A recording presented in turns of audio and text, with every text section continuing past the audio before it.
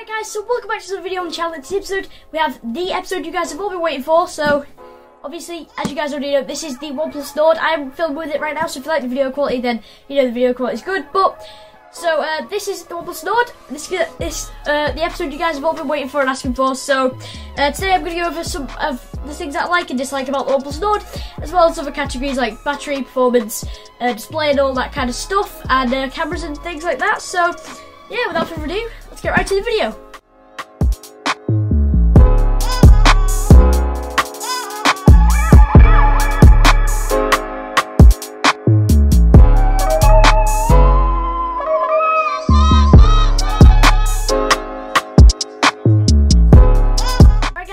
Start off with design. You get on the OnePlus Nord, you get a blue marble back, and you can also get it in grey onyx, but everyone knows that the blue marble colour is specifically nice. So yeah, you get the blue marble colour, and you also get the OnePlus logo with the quad camera array, which I'll go more into in the camera section, and you also get a single flash right next to the camera, and also the OnePlus like lettered logo near to the back of the phone.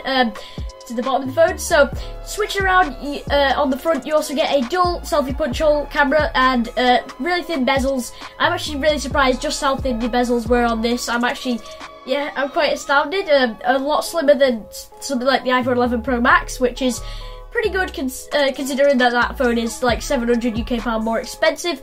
You also get the notification slider. Honestly, please, other phone companies, please include that on your phone. It's such a good experience, and when you're just sliding it around, it feels so good. But also on that right side, you also get the power button, and on the bottom you get a SIM card tray, and you also get the USB-C port and the mono speaker, which there is not two of, there's only one, so that is a pretty annoying point about the OnePlus Nord. The speakers are alright, but they're nothing really special. Also on the left side of the phone, you get just the volume rocker, and that's it, so nothing really much on that side. And then on the top, you get the microphone. This is also using the microphone from the OnePlus Nord. I'm just bumping up the volume levels in post. If you guys like the microphone, then let me know in the description. And so that's pretty much the design of the OnePlus Nord. Not really that much to talk about, because the design of the phone is kind of personal preference, so... But I personally really love the design. The front selfie punch hole doesn't really get in my way, to be honest, and that blue marble back is seriously amazing, and to be honest, it's the nicest colour of grey I've ever seen on a phone, the grey onyx colour as well. So moving on now, we're going to move on to display. Alright guys, so let's talk about the display now. The OnePlus Nord has a 6.4-inch 90Hz Fluid AMOLED display, so to put that in actual English, this is actually a really buttery smooth display, mixed with Oxygen OS, which I'll move on to in the software section. It's honestly just such a good experience flying around the OS, and the animations feel really smooth with the 90Hz. So if you guys don't know what 90Hz is, it's basically, so regular phones have 60Hz. Most phones from last year had 60Hz panels, so that is basically the screen refreshes 60 times per second, and when it's bumped up to 90Hz, that's a 0.5 times increase. So basically what happens is it just refreshes the extra 30 times extra per second, and it actually adds quite a lot onto animations, and it just looks really smooth. So yeah, I really enjoyed the 90Hz AMOLED display on this. And AMOLED, if you guys didn't know, is where you get more inky blacks and like just better contrast ratios, so colours tend to pop more, and yeah, it's just an overall better viewing experience than LCD, which tends to have like ghosted effects and stuff like that, and it just doesn't look amazing. So we've got the OnePlus Nord's 90Hz AMOLED display, which is actually really quite impressive for the price. There are other phones that have the exact same panel. You know, it's not exactly special, but I think for the price you're actually getting quite a good value in that 90Hz AMOLED display. And the 6.4-inch size just makes it overall very easy to hold. I think 6.4 inch is actually quite the perfect size at the minute, because a lot of people don't really like big phones like the Note 20 Ultra with a 6.9-inch display. That is just maybe a bit too big. But I personally quite like big screens, and I think this is quite a good sweet spot if you want a big screen, but you don't want it to be like cumbersome or anything like that. So I'm quite impressed by the display of the OnePlus Nord. So yeah, we'll move on now to performance. Alright guys, so in the performance section, we get a Snapdragon 765. I mean, you gotta be snapping them dragons, you know? It just be like that. Yeah guys, you don't need any explanation for Snapdragon. They are like the biggest manufacturer of chips in the world, so including for Apple. So yeah, so they have developed the Snapdragon 765G, which is a 5G compatible chip that has the 5G modem inside of the chip. So you get 5G performance with the OnePlus Nord. I do think it's not millimeter wave, so it's only like the sub-band 5G, but it's still 5G nonetheless, and you get pretty reliable speeds. But so it's pretty decent for future-proofing, but most of the places right now haven't got that, and if you're a techie, you probably change your phone every like year or so. So I get to change my phone every month, so that's pretty cool. As someone who like knows that a lot of people can't change the phone that much, the future-proofing of 5G is actually really impressive. So yeah, so we got 5G on board, and we also get the decent performance. This is kind of similar to a Snapdragon 845, which is not last year's but the year's before chip's best chip in the world. So apart from Apple's A12 chip at the time, so you get actually some pretty decent performance. It's great for PUBG. Like, I know a lot of people say it's not really good for 3D gaming. It is. I'm sorry, but it just is. It's not incredible for it, so it's not like I reviewed the Realme X2 Pro last month, which had an 855 Plus. That was a really good chip for gaming. The GPU and CPU were actually worked really well together, and they were able to play PUBG on really high graphics. It did get really hot though, especially because it's glass and it conducts better. Yeah guys, so the Snapdragon 765G is not a chip to be underestimated. It can play pretty much everything on like medium settings without like a hurry, and I think it can manage most games on high settings. So yeah, you know, it's actually really excellent for day-to-day usage, like scrolling through Twitter or Instagram or whatever, and also like games like Alto's Odyssey and other Alto's Adventures and stuff like that. And it really only bottlenecks when you come to like PUBG on high graphical settings and COD Mobile.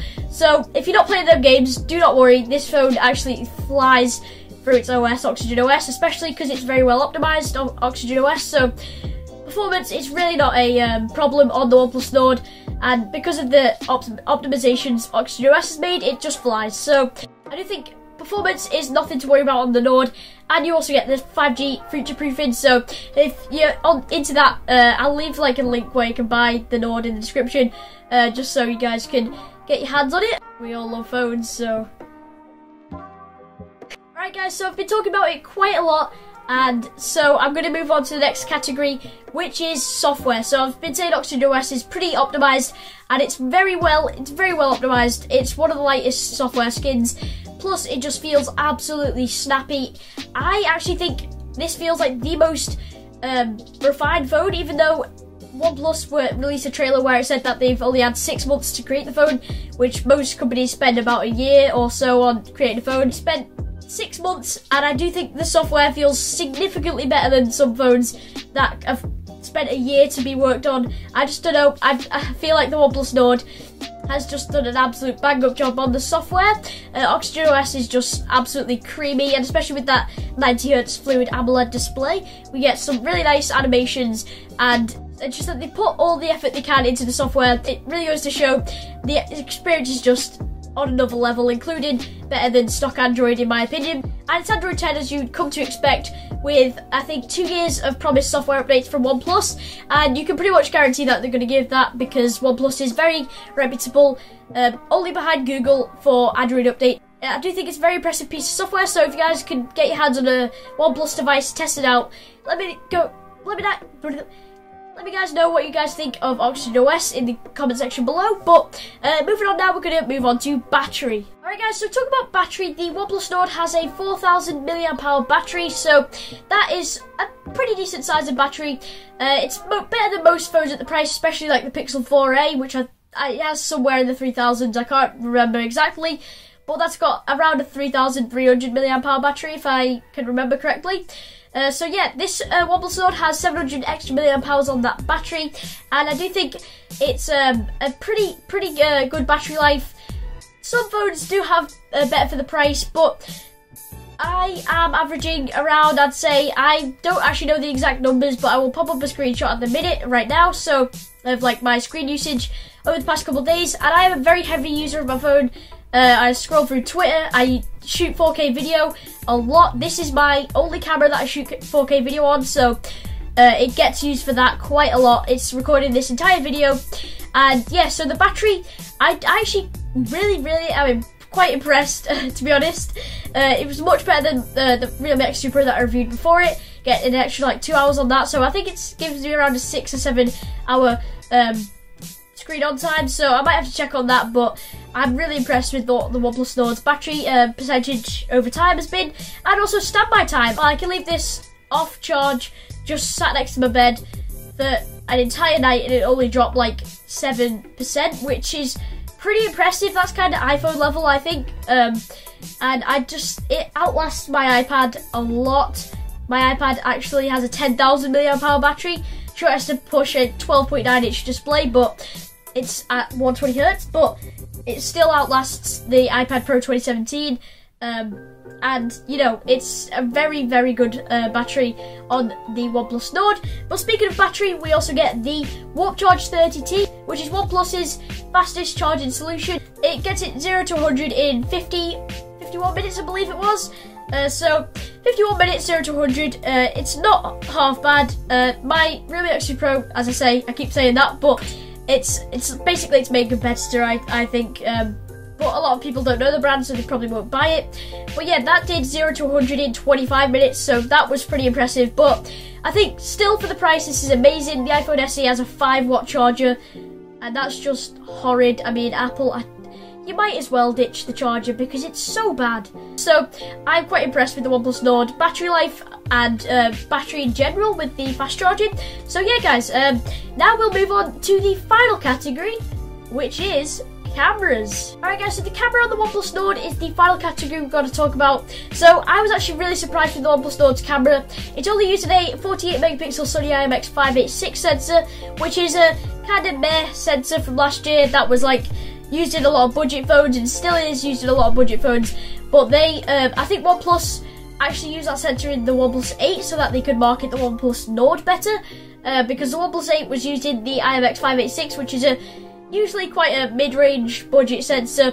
But yeah, so OnePlus actually used that camera in there just so they can market up the Nord as a flagship camera, because the OnePlus 8 is counted as a flagship phone. So you guys can easily see that the OnePlus has put in quite a lot of effort into just refining the cameras and the software, and like software updates and stuff like that to the cameras. Because I did a camera test, it was in very well lit situations and very also HDR situations and cave situations, so you don't really get much better night mode than that. I'll leave that link right here. And I actually really enjoyed some of the pictures.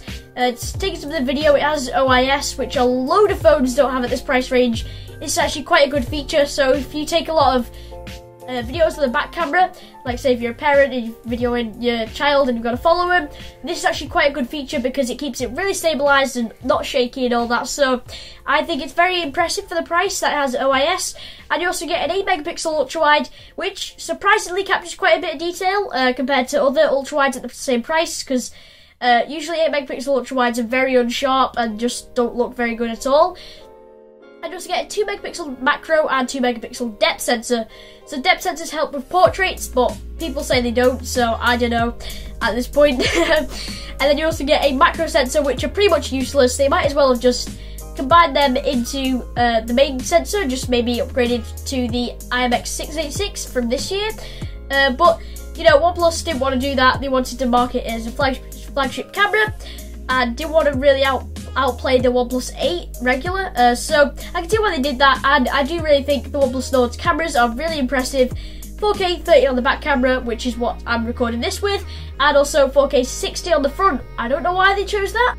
4K 60 on the front is very strange when you don't have 4K 30, when you don't have 4K 60 on the back, but either way, OnePlus done a bang up job on the cameras here. And now we're going to go over to my conclusion. Alright guys, so the OnePlus Nord, very good. I do think when this goes down in price, this will be one of the best deals you could actually pick up on a smartphone.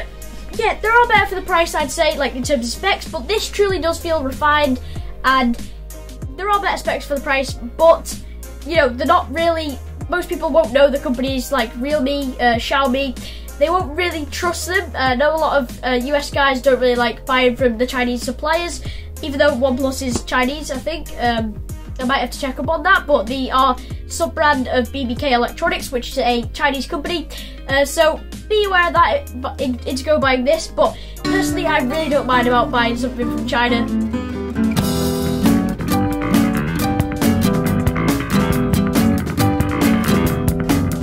iPhone SE, I have to say, this is significantly better than. Please don't buy the iPhone SE when you can buy this. I'm sorry, I know I'm hating on the iPhone SE, but the value proposition of the Nord is significantly better. Unless you're like a gamer or something, but this has a better display, so the A13 doesn't really matter to me. I'd rather have a bigger and better display than like an extra bit of processing power. So yeah, I'm really impressed with the OnePlus Nord, from the presentation to the cameras to the battery performance and design especially, because that is one snazzy looking back. Also that colour though. Yeah guys, so I'm very impressed with the OnePlus Nord. It definitely feels the most refined phone I've ever used, and to be honest, if I had to pick any phone that I've used to daily drive, it would be the OnePlus Nord, just because of that software. Oxygen OS is seriously amazing, and I can see OnePlus returning back to the root, offering a flagship experience for the price, and I do think this is the phone for techies and average consumers alike, and I think everyone will have a really good time using this phone, unless you're in the US. The best phone that you can't buy in the US. So yeah, this is not available in the US, which is a huge downfall of the OnePlus Nord. I really do think they could have got so many sales in the US. It would have been just such a really good, even if they hiked up the price by like maybe 50 US dollars, I do think this would have sold like in stupid amounts, but they didn't. So this is only available in Europe. If you guys want to buy it, I'll leave a link in the description. So yeah, I'm just gonna try to find the best deal for you guys. It will be a UK link, so if it doesn't work in your country, I'm very sorry. I could probably try and find one for you, but I'm not sure. So yeah, this has been the OnePlus Nord. This has been Tech R Us. Hope you guys enjoyed, and stay safe, stay healthy, and stay techy, and I'll see you next one.